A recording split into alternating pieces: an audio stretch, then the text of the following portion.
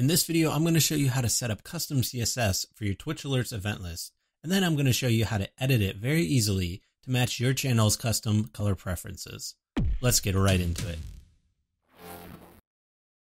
To celebrate 1,000 followers on Twitch and 5,000 subscribers on YouTube, I've adapted a design I did for streamer Kickstand, and I've made it into a free resource that's available on nerdordie.com. So the first thing you're going to need to do is go to the link for this specific post, and it will be in the description below. Now, towards the bottom, there's going to be a post with a text box that contains CSS code. First, you're going to want to right-click inside that text box and hit Select All. Next, right-click again and hit Copy. Now, what we want to do is actually log into our Twitch Alerts dashboard. From here, we're going to click Event List. Once the page is loaded, click the drop-down in the Theme section and change it to Custom CSS. Now, right-click inside the text box and hit Paste. At this point, you're almost ready to go. You can now customize what the alerts look like. First, this theme color will actually change the background color with the icons in it. So you can choose something like a red, a blue, whatever fits your channel.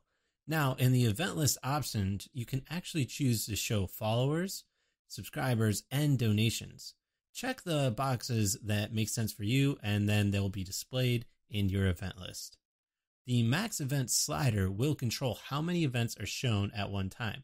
I personally leave mine around 5, but feel free to choose what works best for your stream. Unfortunately, at the time of this video, the box with the names of the users and what type of event it was cannot be edited with one of the color pickers inside of Twitch Alerts. I worked hard to try to make this happen, but I just couldn't get it right. So there is a workaround to it, and if you're interested, you can actually go up to the custom CSS box, then go to line 86.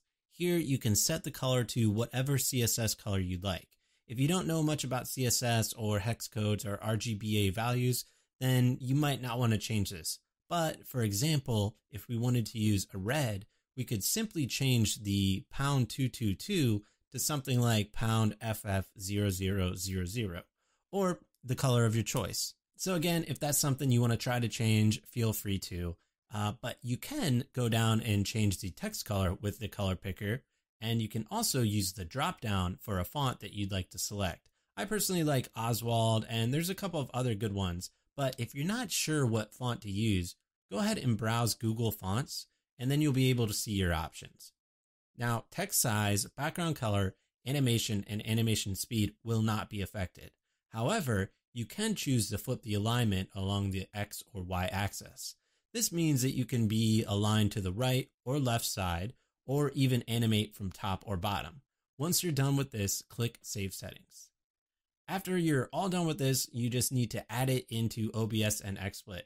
You can go up to the How to Use section, and then they'll actually have a URL that you'll be able to add into OBS or XSplit.